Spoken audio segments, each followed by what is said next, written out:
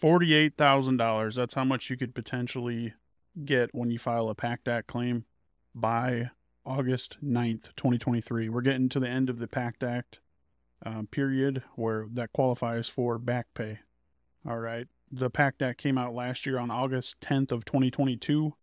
And as long as you get your intent to file for a PACT Act claim put in by August 9th of this year, 2023, you can potentially be back paid until that date. So if you get a 100% VA disability rating based on your PACT Act claim, it will be backdated until last year. And we're talking $50,000. Okay. So let's get into it. For you veterans who don't know what the PACT Act is, it is for burn pits.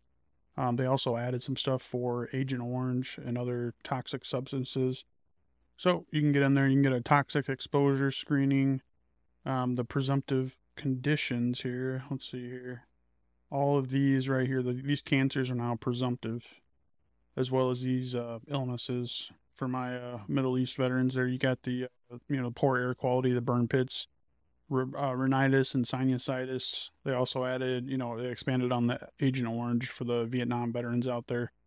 I encourage you to check this out here. It's on va.gov. If you just search PACT ACT, all this information will come up here. So veterans, I need you to understand the most important reason for filing for PACT ACT. Well, one of them is that it's presumptive. Okay, it's a presumptive deal. So you don't have to prove service connection like you do with normal VA claims.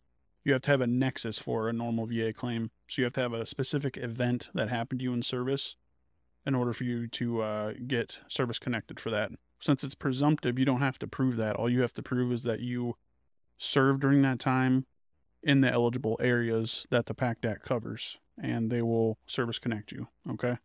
You do have to have a current diagnosis and be, of one of these illnesses or cancers. But as long as you served during the qualified times, you could get that service connected. So veterans, I hope that helps you out. Thanks for sharing and liking, getting the word out to other veterans. I appreciate it. Thanks, vets.